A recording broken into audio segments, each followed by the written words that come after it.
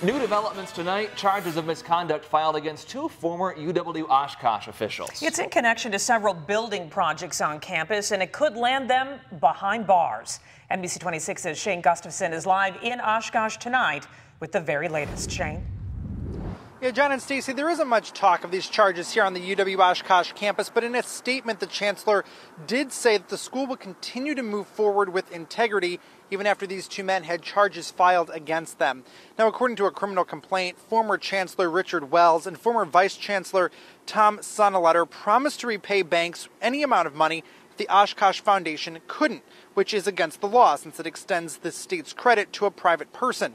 UW Systems said the two men paid about $11 million to banks illegally, but Wells says the system knew what he was doing and says nobody stopped him from doing that.